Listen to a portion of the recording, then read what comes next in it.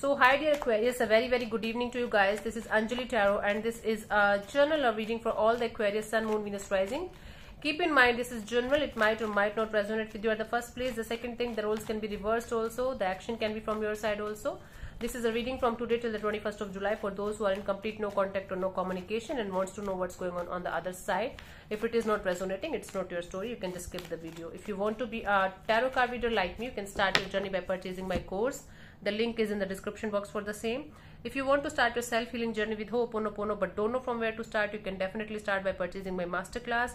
Again, the link is in the description box for the same. And if you want one-on-one healing sessions or personal readings, you can check out the description box and you can mail me for the same. So let's start.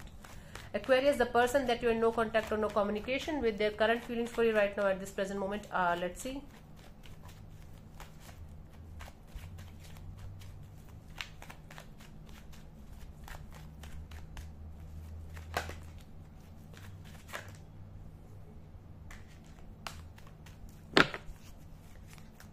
We have the Queen of Pentacles, the Seven of Swords, the Two of Cups. Bottom of the deck is Ace of Wands.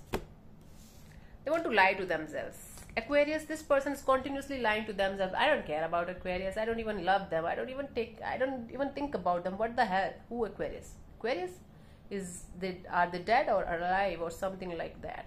For some of you, they feel like they should go ahead with other people and find their happiness somewhere else, even if they know that they will not be able to find it somewhere else, at least for the time being.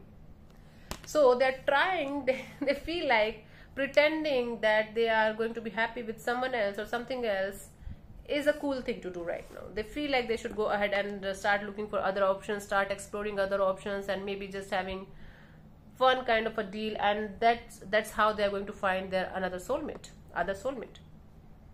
And they know that that's bullshit. But they feel like this is the right thing to do. Even if it feels like shit, they feel like this is good. Let's do it. Let's try to find love somewhere else or with something else and just pretend to be happy. Okay. So it's like an innocent kind of mistake that they're doing. They know that it's a mistake or it's something that they should not be doing, but they feel like this is the right thing to do. This is going to give them the stability kind of a deal. So they feel like, okay, let's do it. Let's see what this person wants from you, from this connection. Like, what are their intentions?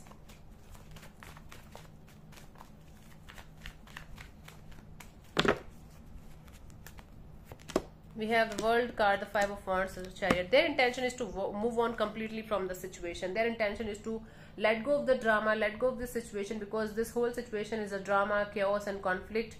Whenever they are around this situation or whenever they think about this connection between you and them, it always converts into some kind of drama or conflict or chaos.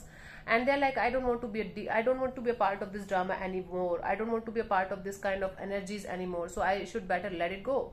I should better just move on. This person wants to move on completely from the situation and start exploring their life as much as they can. Start being happy, start being like a kid, connecting with their inner child and be happy with whatever is coming, and just be happy in their life and move on from the situation completely. This is their intention, to move on, to let go of this drama, let go of this fights, chaos. Okay, let's see action from this person's side, if any.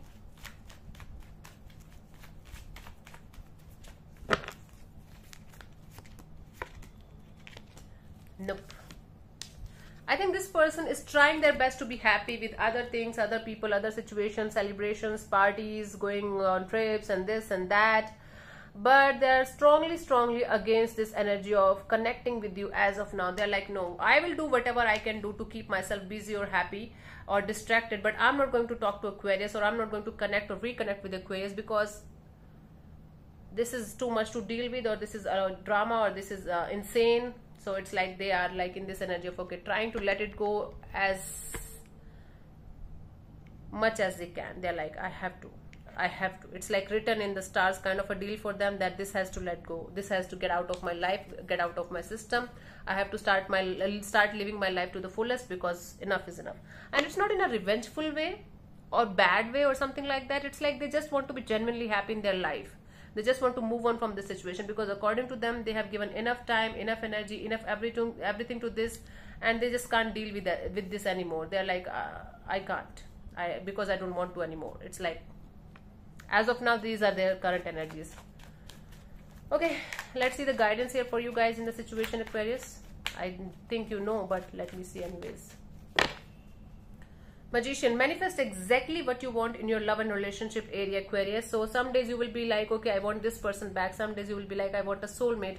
Some days you will be like, I want something else or someone else. Please be very, very clear and be very, very sure about what you really want out of your love and relationship area. Then accordingly the universe is going to present you with these kind of energies, and at the same time try to manifest it like with an open heart, with an open energy. Yeah. So yeah, thank you so much for tuning in, Aquarius. I'll see you soon in the next video. Bye bye, take care, God bless you, namaste.